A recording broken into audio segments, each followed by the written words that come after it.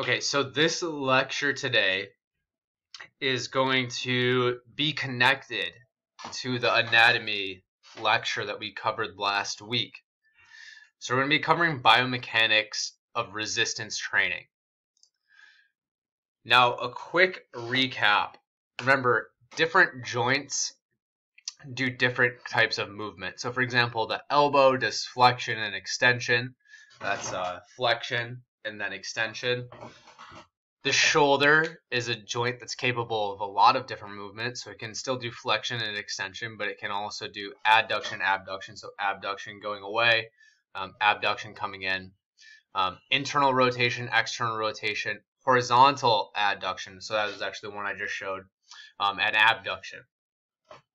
Your trunk or your torso is capable of flexion and extension and also of lateral flexion. Your hip is another joint that's capable of a lot of movement, so flexion, extension, same deal as the shoulder, adduction and abduction. It can internally rotate and externally rotate, horizontally adduct and abduct. And the knee does flexion and extension. And if you remember, there's different muscle actions. There's concentric muscle actions, and then there's eccentric muscle actions. Concentric muscle actions are when muscle is shortened and overcome a resistance. And eccentric is when it lengthens and a resistance is lowered. Also, if you remember, the muscle is composed of a variety of smaller structures going all the way down to the sarcomere, which is composed of actin and myosin, which is the most basic contractile unit of the muscle. These muscles work when an action potential comes down from a motor neuron into that actual muscle fiber, and then that muscle contracts. And then if you remember, there's different types of muscles, so that you had the slow twitch, and then you had your fast twitch muscle fibers. And then the slow twitch muscle fibers are recruited more quickly than the fast twitch muscle fibers. So if we were lifting a light load, we wouldn't be recruiting those high threshold fast twitch type 2 muscle fibers.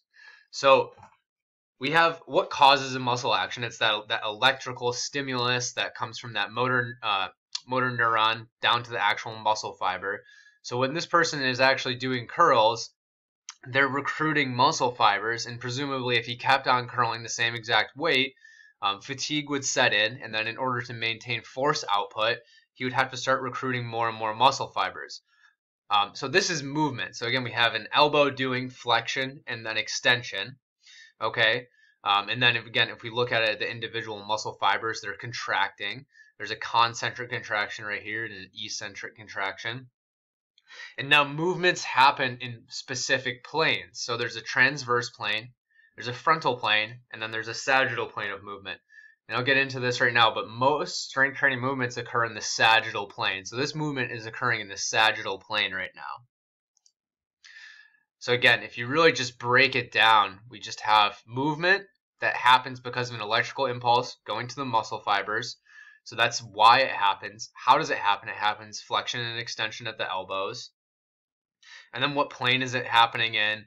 And then also what's changing in the muscles as we actually do it. So if I go back to this, I can't exactly pause this GIF, but you'll notice that joint angles actually change as this person is going through the range of motion on this exercise. Okay, so when his arms are totally straight, there's not really any stress on his biceps, but as he starts to come up, his it's going to be called your external moment arm. So if we look at this right here, we have where the joint action is taking place. So that's specifically right at the elbow, where the resistive load actually is. So when it's at 90 degrees, it's all the way out here. And as we lower it and then raise it up, moment arms, so you're going to get more of a definition of this, but that's an external moment arm. That's actually going to change throughout the course of the range of motion. So if you look at the M on this slide, that represents something called an external moment arm. And now the bigger external moment arms, the more force the muscle needs to produce to actually overcome this load. So what we see is as somebody's lifting, external moment arms get smaller, or they actually get bigger, bigger, bigger in this case, and then smaller, smaller, smaller, and then back to bigger. and then smaller. We'll get into more of this in a second, but just know that that's already a basic introduction to biomechanics, is understanding how moment arms change throughout the course of a lift. So again, there's different muscular contractions. So let's say someone's doing a curl and they're doing a concentric contraction. The muscle shortens. When they do the curl, the force that the muscle produces needs to actually overcome the force of that load. The force of the load times an external moment arm, which is the forearm. And we'll get into that again. I'm actually kind of jumping the gun a little bit, but that's called torque. So basically, because joint angles change throughout the course of a range of motion, the amount of force that a muscle produces also is going to be changing. Also, depending on resting muscle length, the muscle can produce either more or less force. So there's an optimal length where a muscle can produce the most force. And if I actually go back all the way back to this, so again, if we look at actin and myosin, those overlap each other as muscles contract, and that actually affects force output. So as a muscle gets longer or shorter, depending on the type of contraction that happens, you actually have the potential to produce more or less force. So again, I'm going to get into more of this. We haven't even gotten to the objectives yet. But basically what I just described, and I'll get into more of it, was torque. Okay, and that's going to be probably the more important part of this lecture, is getting that down. Okay, so movement, right, what we're going to cover today, which I already briefly went over, is movement planes, force and units of measurement, levers and mechanical advantages, and then also torque, which is part of levers and mechanical advantages. It's actually probably a more important part for your understanding. Okay, so biomechanics and anatomy. In designing an exercise program for performance enhancement and injury prevention, you must understand human anatomy from a functional perspective and be able to apply biomechanical principles to meet client goals. So if you understand biomechanics, you're going to understand technique and why good technique is important. You'll understand that with poor technique, you're putting undue stress on the body. So either one, you're going to make the muscles work harder than they need to in compromised positions, or you're going to put the muscle in a compromised position where things like your ligaments or tendons are going to be taking on more of the load, or you could be causing issues to your actual bony structure. So functional anatomy is the study of how body systems cooperate to perform certain tasks. To design effective exercise interventions, it's necessary to know which muscles are active during which activities and match them with appropriate exercises. So that is really just pairing one principle that we'll learn about later, specificity, with exercise selection. And biomechanics, again, this is what we're going to be going over today. Biomechanics is a field of study that applies mechanical principles to understanding the function of living organisms and systems. So we're really just looking at movement mechanics. Okay, so biomechanics is physics, or mechanics is physics, and biomechanics is really how does that work in your body. So we'll cover mechanical terminology and also principles. So first, kinetics. What's kinetics? Kinetics is movement assessment with respect to specific forces that are involved. So again, movement occurs in what's called anatomical planes. So right here, the transverse, the frontal, and the sagittal plane are anatomical planes. So these are the three planes that movement actually occurs in. Okay. Now, when I'm doing an exercises in the sagittal plane, again, a lot of resistance training exercises are going to be in the sagittal plane. We're thinking of exercises that involve things like flexion and extension. So for example, squats involve flexion and extension, knee flexion, hip flexion, knee extension, hip extension. Exercises that involve flexion of the shoulder or extension of the shoulder, exercises that involve flexion of the elbow, so bicep curls, for example. In the frontal plane, we have anything that involves abduction and adduction. So you might think lateral raises. And then to the transverse plane, just think rotation. So for example, if I was doing, if I'm golfing and I'm involving rotation of my torso, that's the transverse plane. In terms of being in the weight room, you might think more of like a medicine ball rotation. Okay, forces in unit of measurement.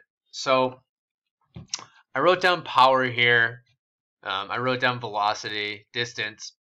Now, these are things they do matter. I'm going to talk more about force and then also torque today. So force, I'm not going to quiz you on what force is actually measured in, but force is measured in newtons. But then we have this distance component, which these two things together contribute to torque. Okay, so that's measured in Newton meters. Now, I think a lot of people might think that think in terms of how much force do I need to produce to overcome some kind of load or to lift a weight. But in reality, they should be thinking about torque. If you've spent any time in resistance training, you'll notice that your movement can be more or less efficient depending on things like the distance that the load is from where your muscles are actually acting. So what I mean by that is, imagine if you were doing a Romanian deadlift, and let's say you had it with a kettlebell, and you could either put the kettlebell in between your legs or actually behind your legs when you did the end part of the motion, or if you just kept it hovering out in front of you the whole entire time. It's really the same exercise, but the distance between where the load actually is and where you're doing your range of motion affects how much force your muscles need to produce to overcome that load. And you'll actually see a video example of that later. So force is a mechanical action or effect applied to a body that tends to produce acceleration, and it's from outside the body. So when we think about force, there's internal forces and then there's going to be external forces. So internal forces, they act inside the body. So what forces your muscle producing? And then when you also think about your tendons and ligaments, those also contribute to what's called passive force production. Muscles do active force production. Tendons and ligaments are more passive. And then also external forces. So those would include gravity, friction, and then specifically for what we're talking about is resistance. So what we're really looking at is what's the difference between the external force and then the forces that my body's producing. The effect of force in producing, controlling, or altering movement depends on four things: magnitude, which is how much force is produced or applied; location, where on a body or structure the force is being applied; and then direction, and that's where force is directed. Sorry, duration. So how long is force actually being applied?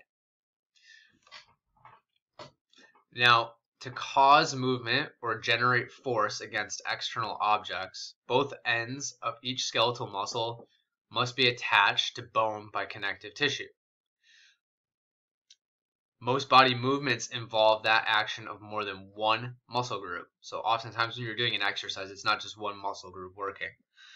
The muscle most directly involved in bringing about a movement is called a prime mover or an agonist. So if I was doing a bicep curl, my prime mover is my bicep. If I was doing a leg extension, my prime mover or my agonist is my quadricep. And a muscle that can slow down or stop the movement is called an antagonist. So if I was doing a curl, again, my agonist is my bicep. My antagonist is my tricep. And a muscle is called a synergist when it assists directly in a movement. So if I was doing a bench press, my prime movers or my agonist is going to be my pectoralis majors, my chest. But a synergist is going to be my tricep. So my tricep is helping me with that range of motion. So usually, generally speaking, depending on what you're doing, a muscle is going to be one of those three things.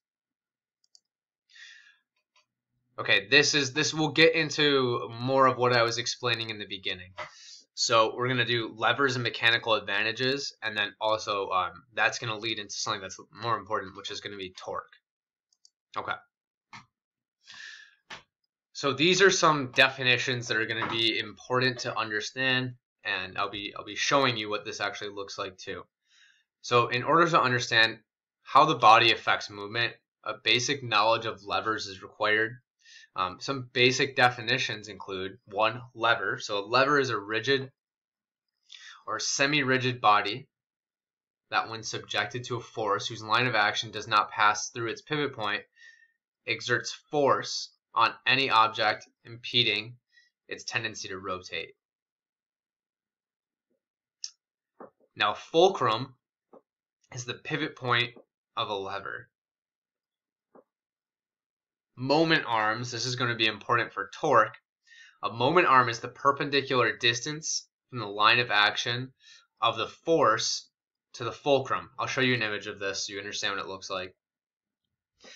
The line of action of force is an infinitely long line passing through the point of application of the force, orientated in the direction in which the force is exerted. Now, torque is the degree to which a force tends to rotate an object about a specified fulcrum. It's defined as the magnitude of force times the length of its moment arm. And now there's two different types of force, and I've already kind of said this when I've said internal and external. So muscular force, think internal. It's the force generated by biochemical activity or the stretching of non-contractile tissue. So that's when I said there's passive and active ways to produce force that tend to draw the opposite ends of a muscle towards each other. So if I'm producing force as I'm doing a curl, I'm bringing the ends of my muscle towards each other because it's shortening. And then resistive force is force generated by a source external to the body that acts contrary to the muscle force. Don't worry if it's confusing. I'm sure it's confusing right now. I always thought biomechanics was really confusing until I understood it from a resistance training perspective, and I haven't even shown you all any resistance training images yet, so bear with me for right now. Now, this is going to be important for how much force a muscle actually needs to produce. So it's called a mechanical advantage, and it's the ratio of the moment arm through which an applied force acts to that through which a resistive force acts. Mechanical advantage greater than 1 allows the applied force to be less than the resistive force to produce an equal amount of torque. So just to break this down for a second, anytime I'm doing any kind of resistance training motion, anything, or actually anytime I'm doing any motion, because gravity is a force that works on your body. Anytime I'm doing any motion, let's say I wanted to do a push-up, okay? My muscular force that I'm producing needs to overcome the load, which in this case is going to be me. So no matter what, there's always that interaction between what force is being applied to me and what force I'm applying back out, okay? External forces can change if you add load. Other things that can change are like lever links, or in this case when I talked about moment arms. And I'll get more into moment arms in a second. We'll get more into levers. Now, I'm probably never going to quiz you on levers, but if you're taking an actual NSCA, CSCS class, it's probably going to be on there. I'm going to talk about levers because it discusses mechanical advantages. So there's 3 different kinds of levers. I'll show you images of this too. So first class lever is a lever for which the muscle force and resistive force act on the opposite sides of a fulcrum. A second class lever is a lever for which the muscle force and resistive force act on the same side of the fulcrum, with the muscle force acting through a moment arm longer than that through which the resistive force acts. So second class levers are actually a mechanical advantage because internal moment arms are greater than external moment arms. You'll see a picture of this soon. So this is, so for example, when the calf muscles work to raise the body onto the balls of the feet, it actually has a mechanical advantage. So this is one case where the force that your muscles need to produce is going to be smaller than the resistive force. So most of the time, if I was curling 20 pounds, my muscles need to produce considerably more than 20 pounds to actually lift that weight, because my bicep or my elbow joint is acting at a mechanical disadvantage. Okay, we're almost there. So a third class lever is a lever for which the muscle force and resistive force act on the same side of the fulcrum, with the muscle force acting through a moment arm shorter than through which the resistive force acts. Mechanical advantage is less than 1, so the muscle force has to be greater than the resistive force to produce torque equal to that produced by the resistive force. So here's an example of different classes of levers, along with where resistance would be applied, and then also where the fulcrum is. So let's actually ignore our first class lever, because you really don't see that. But the calf would be an example of a second class lever, and then something like a curl would be an example of a third class lever.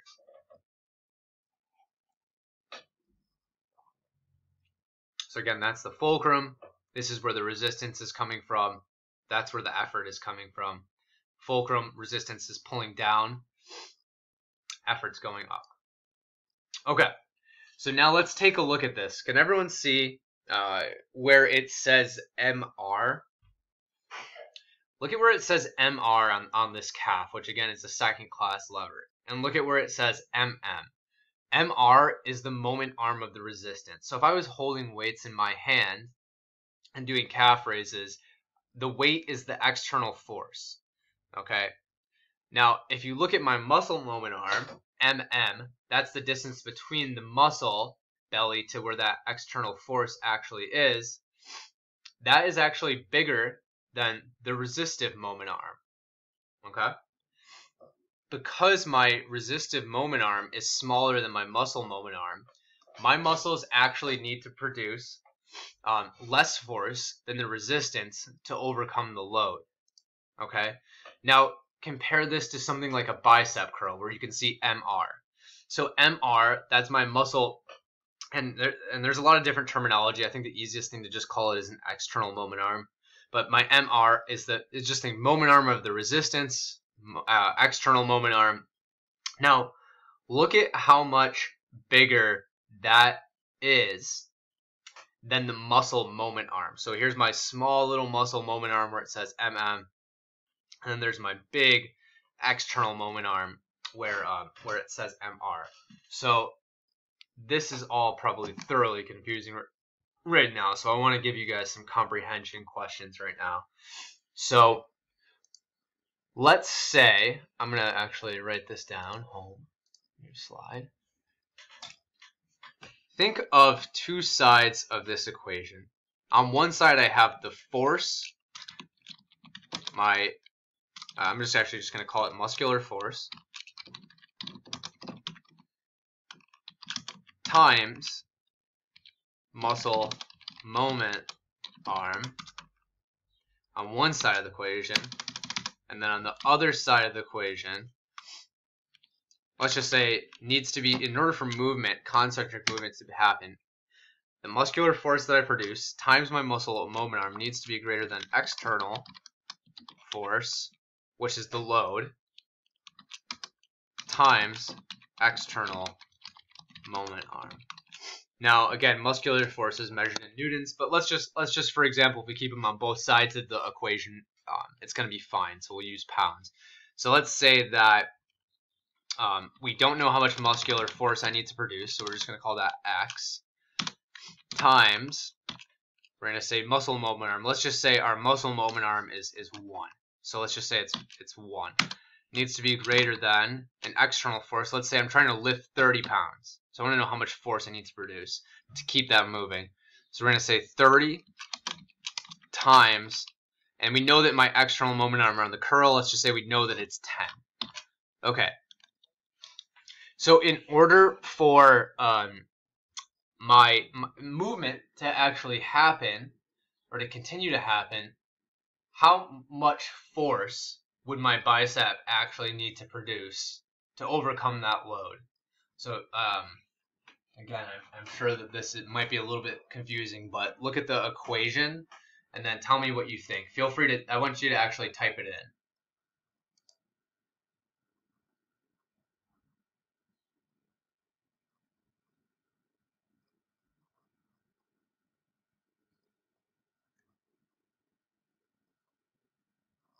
What do we think? I'm trying to lift 30 pounds. I start out right here, and I know that my external moment arm is 10, and I know that my muscle moment arm is a lot smaller at 1. How much force does my muscle need to produce to overcome that 30 pounds? How many pounds of force? We'll just say.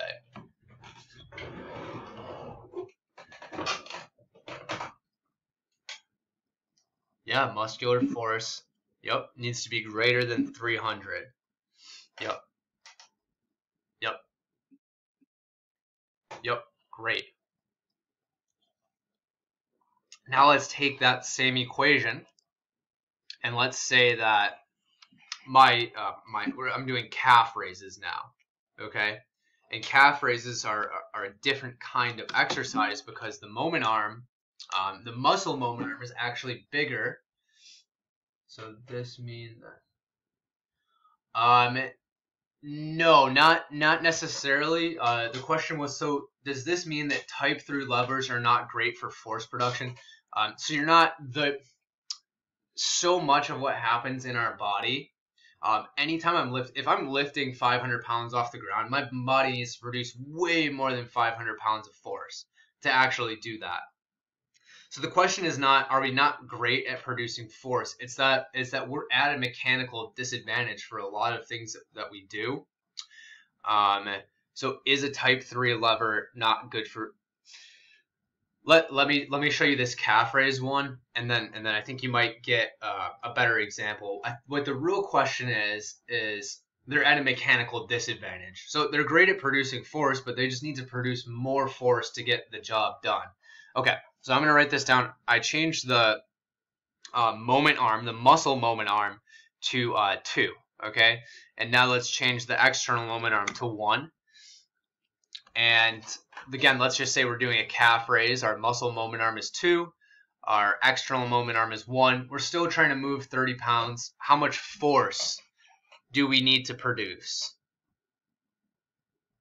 to get that moving? How much more than what?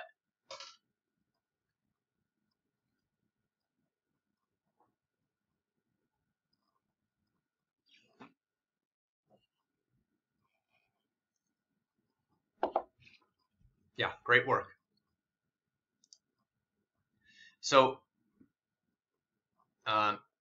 Gertie, to really answer that question, we need to, what's at a mechanical advantage and what's at a mechanical disadvantage? So doing a bicep curl, you're at a pretty big mechanical disadvantage. So that's just that ratio between the external moment arm to that internal moment arm. So that's a pretty big mechanical disadvantage, which doesn't mean your muscle is not good at producing force. It just means it needs to produce more to overcome that actual resistive load. And then in terms of a calf raise, you're at a mechanical advantage. This is really one of the only circumstances where you're actually going to be at a mechanical disadvantage. Oftentimes, you're acting at a mechanical disadvantage.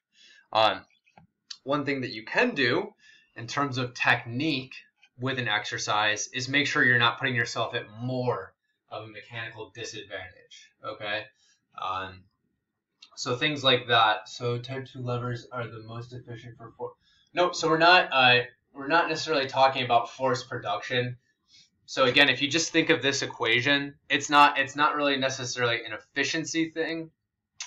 Most efficient for force production. They don't have to produce as much force to move the same load. I guess we could say use efficiency. So they don't have to produce as much force to move the same load. They're all still good at producing force. Just depending on that. It would be like, imagine that you are on, let's see this. Do I have a teeter-totter graphic? Insert. Bear with me, I'm going to try my best to draw a teeter-totter. So let's say you have a fulcrum right here. And shapes.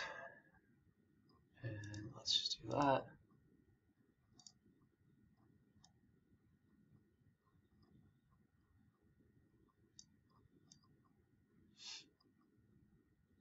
So let's say you have this, insert.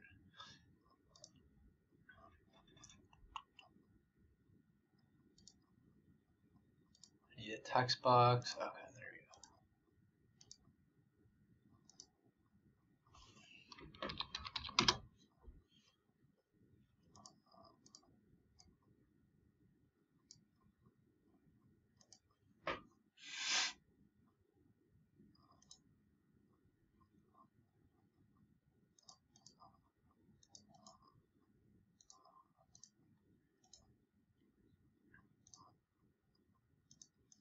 Oh, whoops, I didn't want to do that.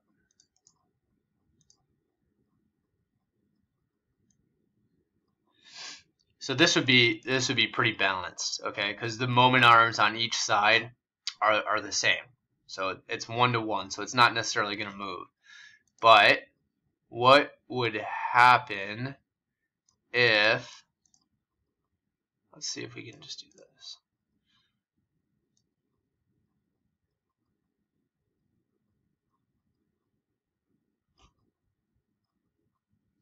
If I move this in,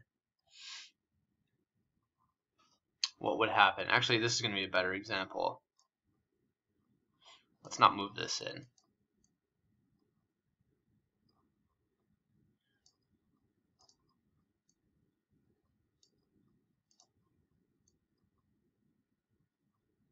Who's going up? This side or that side? Right side going up or left side going up?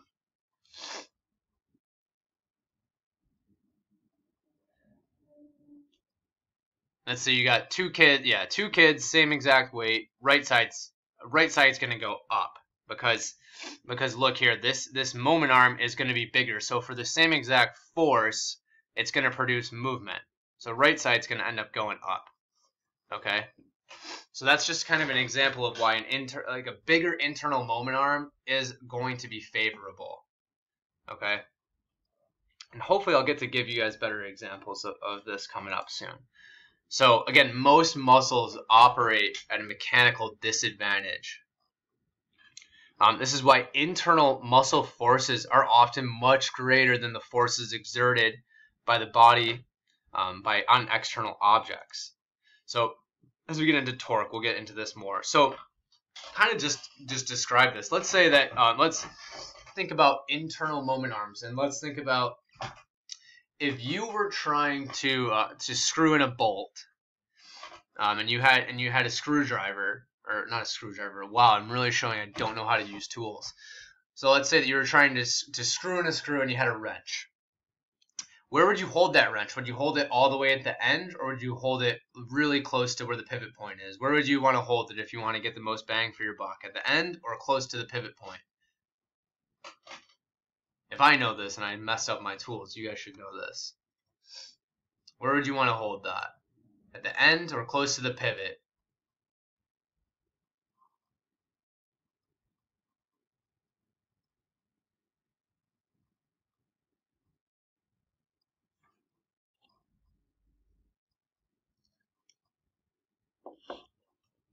Yeah, so we'd want to hold it at the end, because if it's a large moment arm, we would need to produce less force. When I'm saying all of this, please just remember think internal, because the next one's going to be external.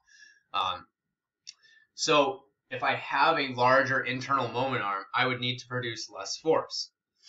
If I have a smaller internal moment arm, I would need to produce more force to do the same exact job. Okay? To get the same exact job done, moment arms are going to dictate how much internal moment arms will dictate how much force you need to produce. So torque is calculated, and we actually already did this. Torque is calculated by multiplying two factors together. And I also noted that in reality, it's much more complex than this, but for the most part, that's all you need to actually know.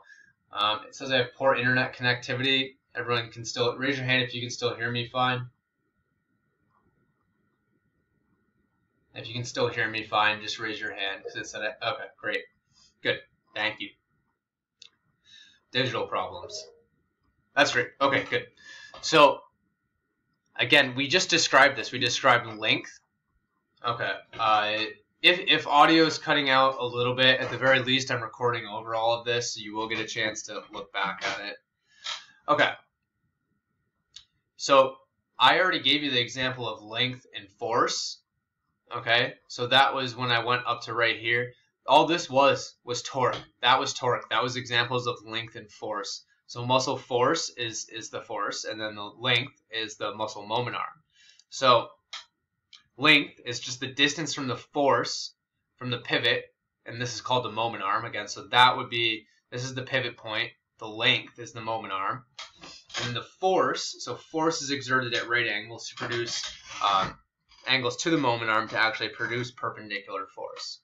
Okay, so big internal moment arms are going to be good because it means you have to produce less force to do the same job.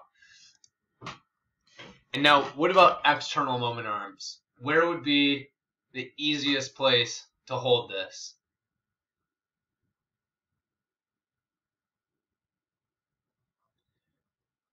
So we just did internal moment arms. Now we're on external moment arms. If you're trying to hold up a weight, where's the easiest place to hold it?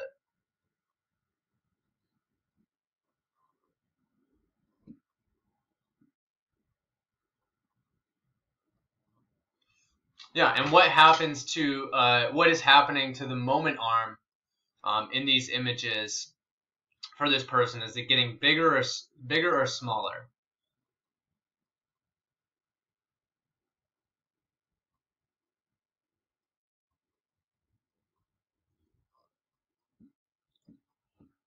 Yeah, so it's getting bigger. So as external moment arms get bigger, your muscles need to produce more force to get the same exact job done. Okay? So now we have moment arms on both sides of the equation. We have an internal moment arm, we have external moment arms. If external moment arms get bigger, your muscles need to produce more force. If internal moment arms get bigger, your muscles can produce less force. Okay? So small external moment arms are beneficial for moving load, and big internal moment arms are beneficial for moving load. And just think that's really mechanical advantage or mechanical disadvantage. So if my bicep tendon, let me ask you this, can you see where the tendon is? It says MM, and then we have our tendon right here. If my tendon attached right here, would I have to produce more or less force to move the same load? So if my tendon attached, yeah, good. Keep going. I want to hear some more answers.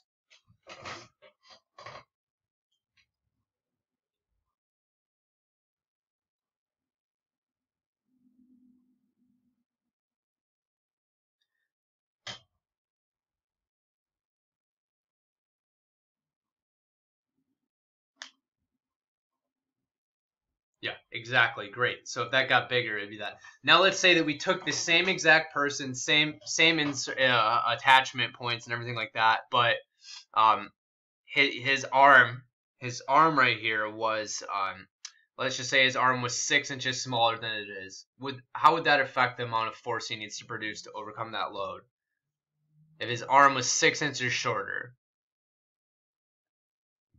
would he need to produce more or less force to overcome the load?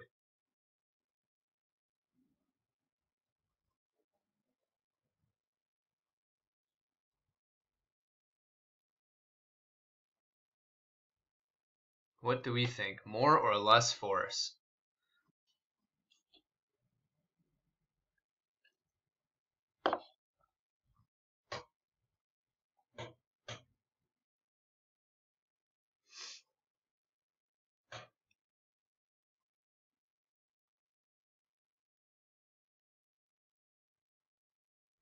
Great. Less force. Good. Good. Okay. Torque. So you all actually have a great idea of what torque is right now. So there's internal and external torque. So external torque is the torque that exists externally to the human body and is created by the human body acting on an object. Okay? Think of the external weight or load. The moment arm is calculated as the horizontal distance between the external load and the pivot point. So again, there it is right there, MR, that bottom part. Internal torque is the torque that exists internally to the human body and is created by the muscle, or again those passive forces, or elastic force exerted by stretched elastic structure acting upon the joint to which it's connected. So the force that's produced is the contractile force exerted by the muscle, and the length of the moment arm is the distance between the effective center of the joint and the perpendicular distance from the line of pull of the muscle. So again, we have right here, we have our external force that we need to overcome. I just lose my PowerPoint. That's unfortunate. Can you all still hear me?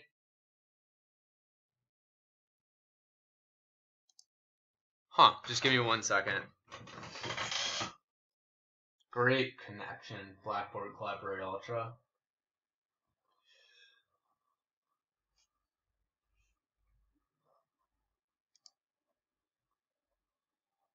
Okay, I just reloaded that. Give me 1 second. Sorry about that.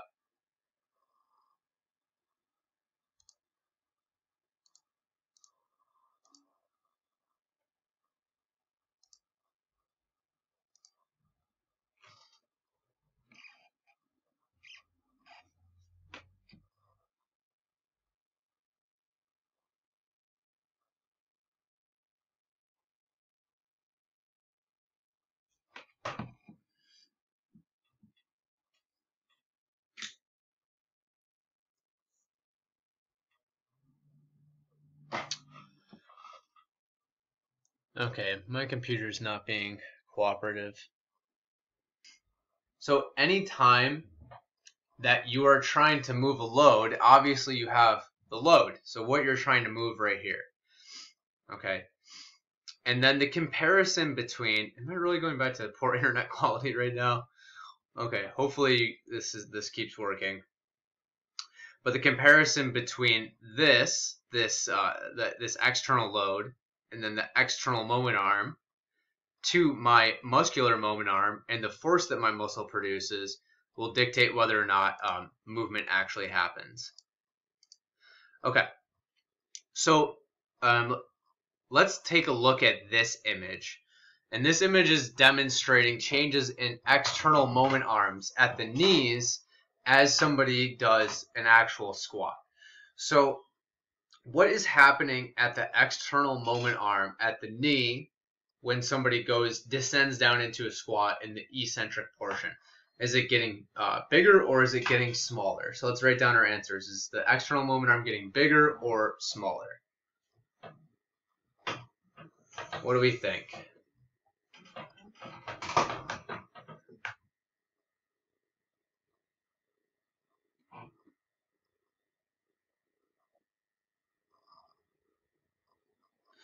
Yeah. What about at the hips too? At the hips, it doesn't show the arrow, but at the hips, is it getting bigger or smaller?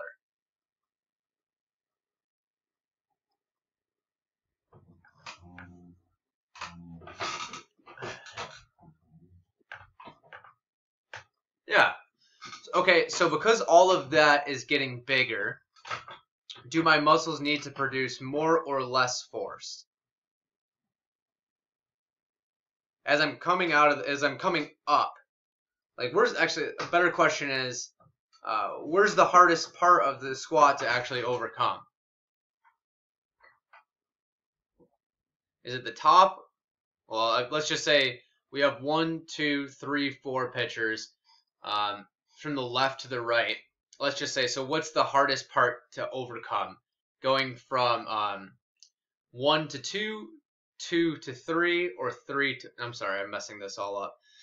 If we call left to right, 1, 2, 3, 4, is the hardest part going from 4 to 3, 3 to 2, or 2 to 1? I think I said that correctly this time.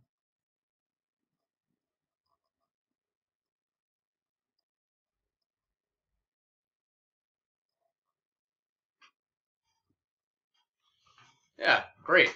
So you gotta do the most work. Exactly. Okay. So now let's take a look at this squat. So it's two different kinds of squats. What you could probably imagine is the difference between like a front squat and a low bar back squat. So let's call the one on the right a front squat, and we'll call the one on the left a low bar back squat. So based on these images right here, which one of these exercises has a smaller moment arm at the knee?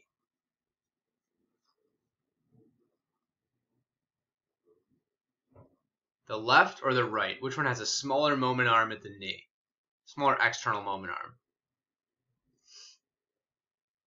Which one has a smaller moment arm at the knee?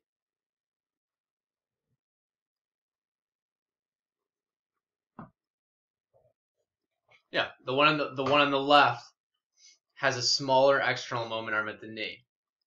Okay, so therefore, which one do you think puts more stress on the knee extensors? Left or right?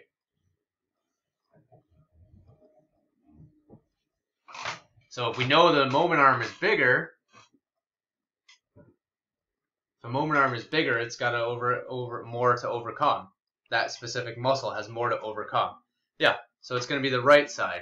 All right, you don't want to stay with me. That's going to be cool.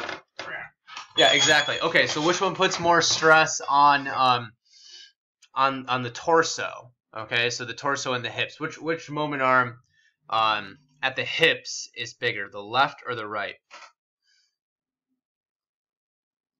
Moment arm at the hips. Which one's bigger, the one on the left or on the right? Yeah, super good. Okay, now let's look at these. Let's look at these. This squat. So somebody is descending into the squat, and then they come they come out of the squat. So number one, this one right here is going to be the same for everybody. But then you have another person that has good technique. They come right out of the squat. They rise up as one unit. But then you have another person who all the way over here, they get down to the bottom of the squat, and then instead of coming up as one unit, their hips shoot right up. So when this person's hips shoot right up, does the external moment arm at the hips get bigger or smaller compared to the one right next to it?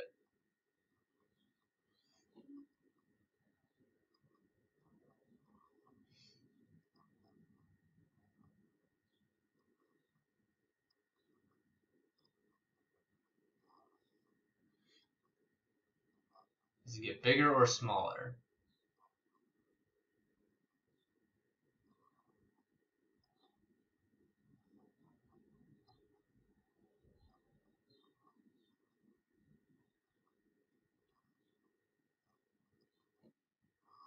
Yep, I'll type it in. I'll type it in.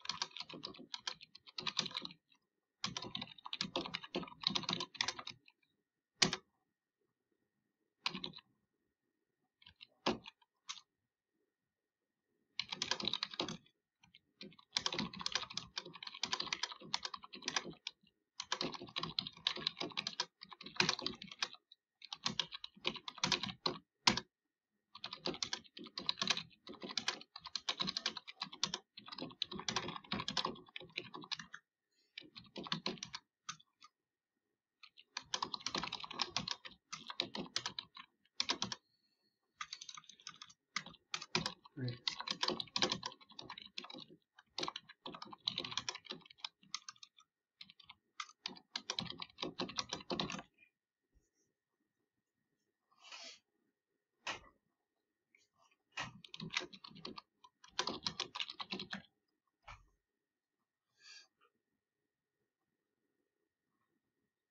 All right, so I typed that in for you all to look at.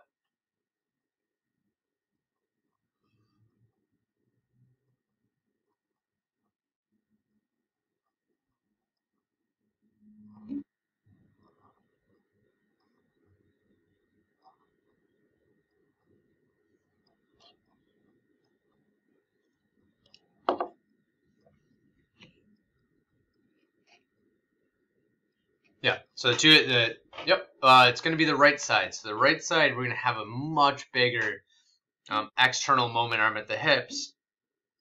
So again, look at the line of so this is right here is where the load, let me actually do it right here.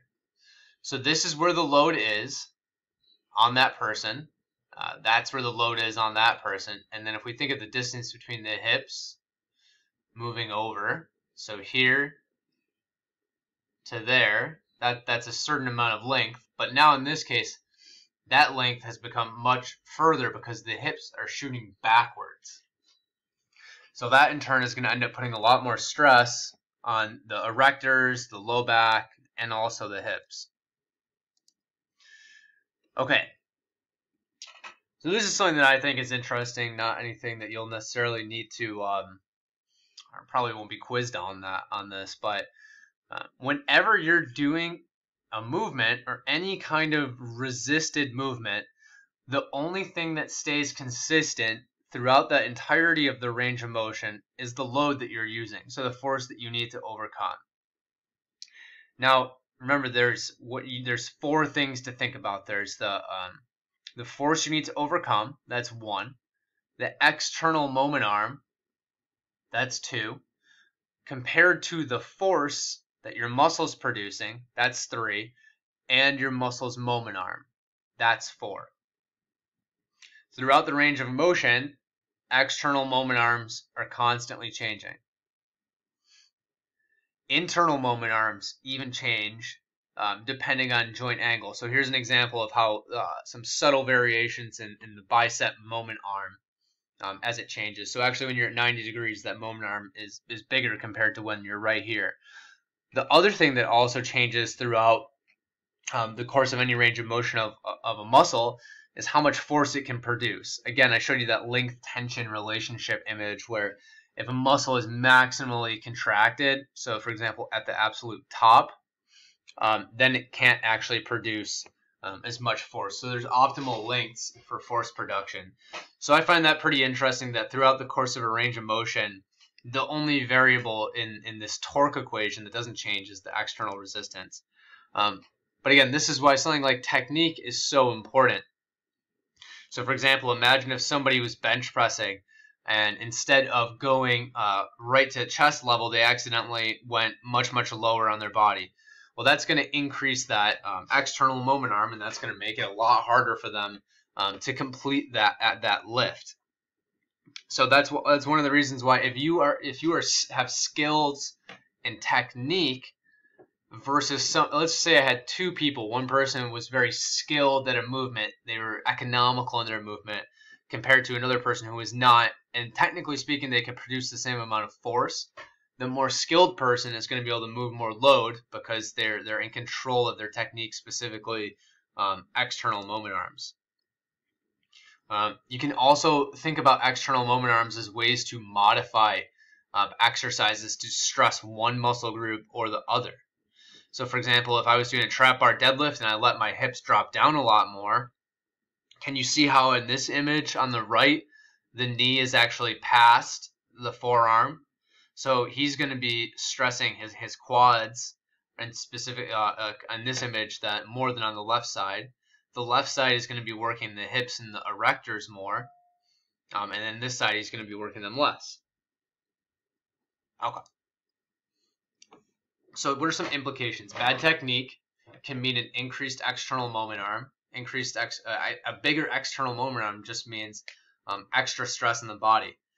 Whereas good technique can mean reductions in external moment arms, which means for the same exact movement, you might be able to produce less force to do the same thing. Improvements in force or improvements in technique then can increase the amount of weight that you can lift.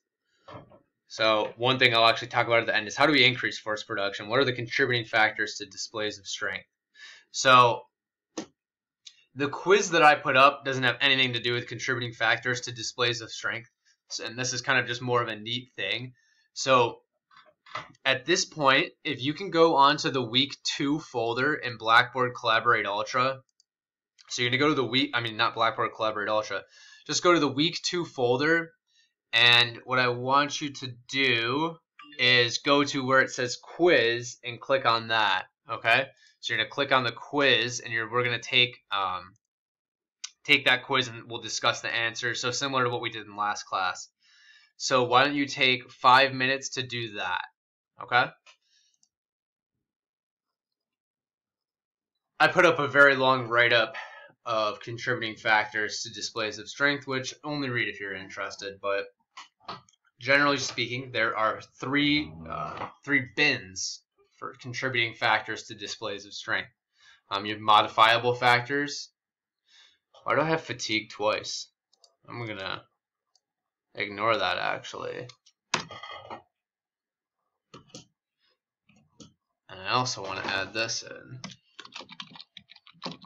So some modifiable factors are muscle hypertrophy, neurological changes, and then technique. Temporary factors are fatigue. If you're fatigued, you cannot produce as much force. And then there's permanent factors, which there's specific genetics for strength and for muscle growth that some of us express better than others. And then there's limb length, which technically is genetics too. So let's take somebody that has short arms versus somebody that has long arms, and they're both doing a deadlift. Who is that going to be easier for, and why? Who can give a crack at that?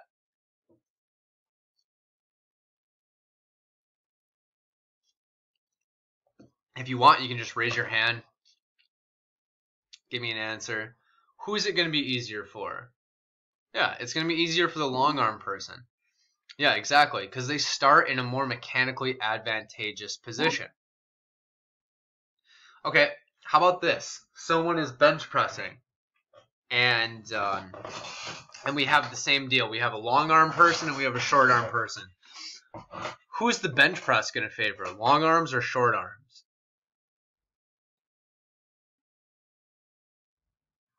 Yeah, it's going to favor short arms. And then what about you have a long leg person and a short leg person, and they're doing a squat? Who's that going to favor, long leg person or short leg person?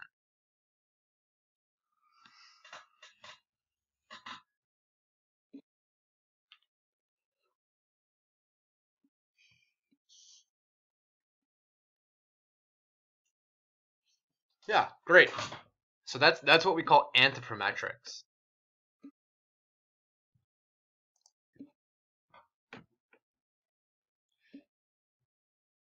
Yep.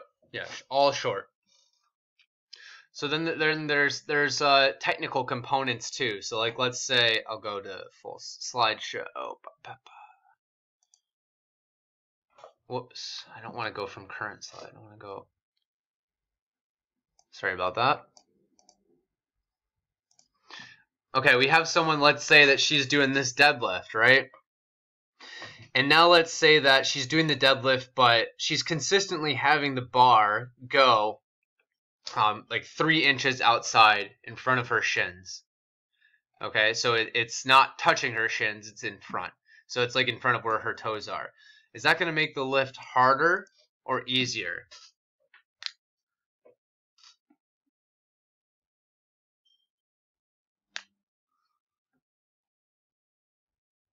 What else do we think? Harder or easier? Go ahead, type it in. Yeah, it's gonna make it harder. Why is it gonna make it harder specifically?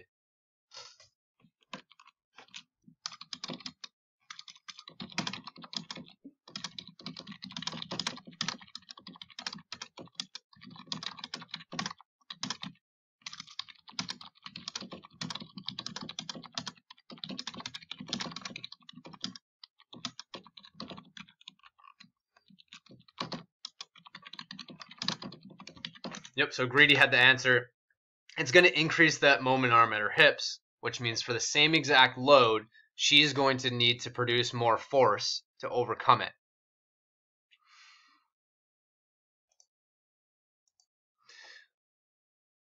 So again, other things that change, and I kind of already talked about this, but that just joint angles also change.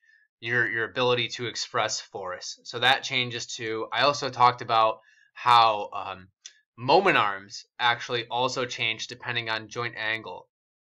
So actually this is an example of muscle activity depending on joint angle.